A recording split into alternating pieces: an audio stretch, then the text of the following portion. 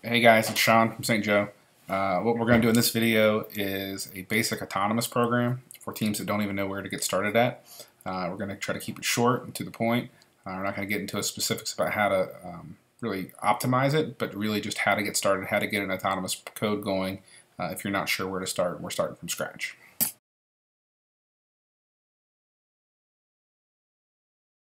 So now that we have our list of all the devices that we're going to add, we need to go ahead and clicking on this add devices, set up all of them in our thing. So you have to pick between first and second generation.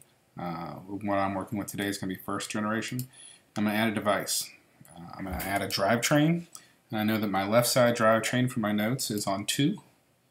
And my right side drivetrain is on 5. Now it's important we want to use the gyro in autonomous because it's going to help us guide where to go, and we have that plugged into 4.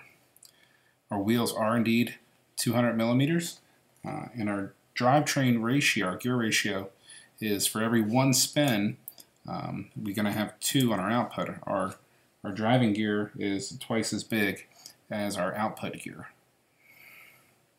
Click done. That's set up. We need to set up our touch LED, which is on 3.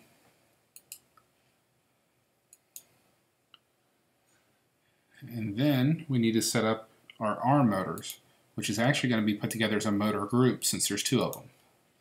So our left side is in 1 and our right side is in 6.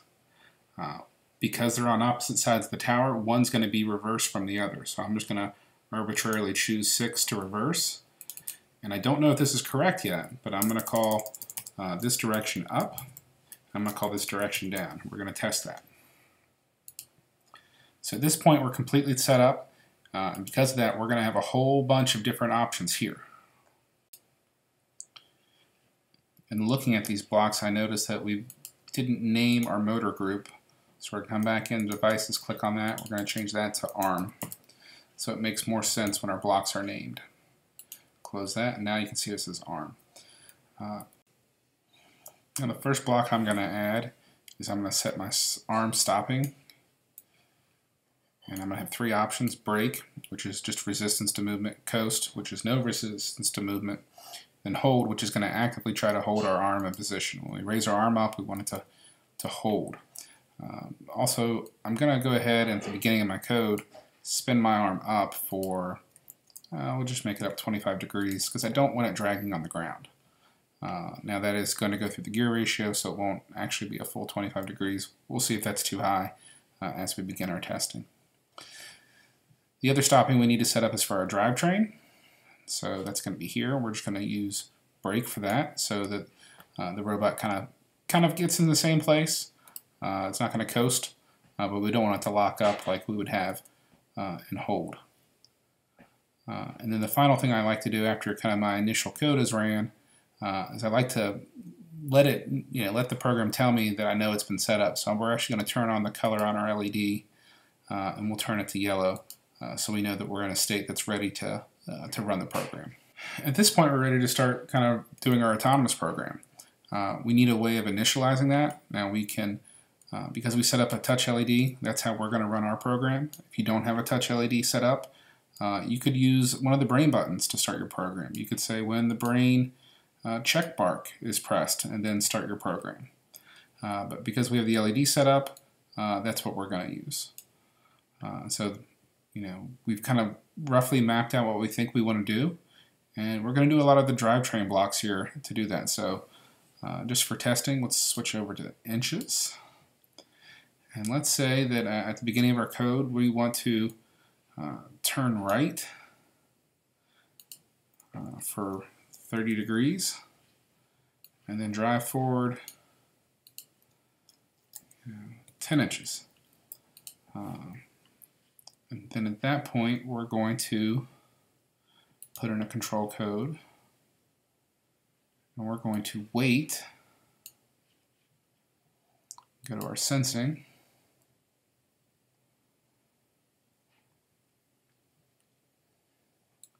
I'm going to bring in this LED is touched.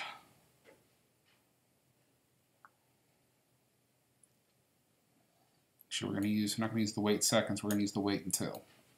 So let's pull that out. We're going to do wait until LED is touched. And then we're going to run the code again for our second ball. So let's hit Control Copy, Control Paste, and I get the same piece of code. I'm going to pull this away. And now we're going to turn left and do the same thing. So this code is going to, when I hit the LED, it's going to turn right, it's going to drive forward. I'm going to reset the robot into a new legal starting position. I'm going to hit the button again, and then when it gets sensed that it gets touched again, I'm going to turn left, and then I'm going to drive forward. So let's see what that looks like.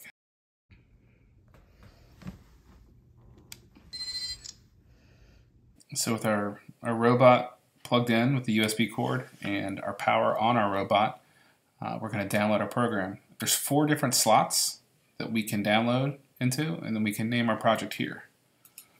So we're going to name our project. We're going to name it Auto Test. You can see that name popped up here after I saved my code, and that's what's going to display on our brain. And I don't want it to go into slot 1 because that's where we have some driver code.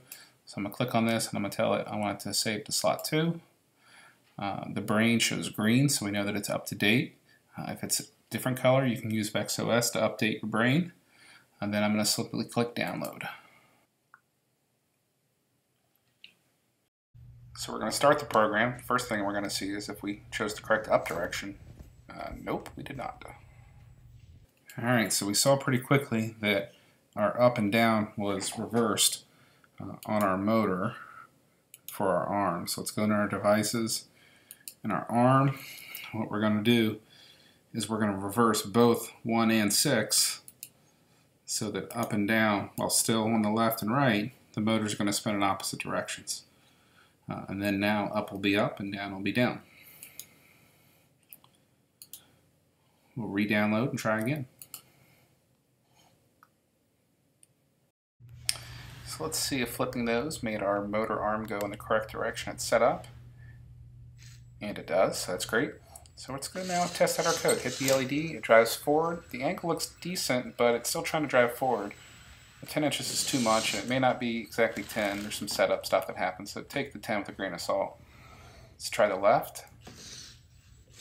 And it scores, but it's also still trying to drive, so let's change these. So the real trick here is constantly trying to improve your code and making those adjustments. So we know now that 10 inches is too far, so let's back it off to 6. Our angles are maybe a little bit too big, so we'll back them down to 25 each.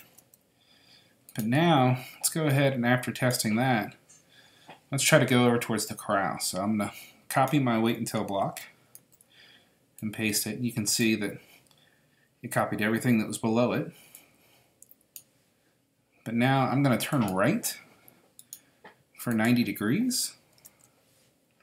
I'm going to drive forward for, I don't know, 25 inches. We're going to need to lift our arm up. So let's go to motion. Let's spin arm up to position. Let's see, we went to 10 before. Nope, we went to 25 before. So let's just take a stab in the dark. Let's call it 200, and that should be nice and up to allow balls in. And then after we drive forward 25 inches, let's turn.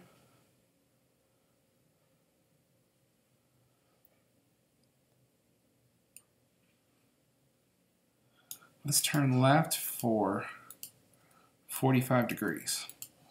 And let's see what that does. As always, we gotta re-download. We're just writing over slot 2 every time we do that.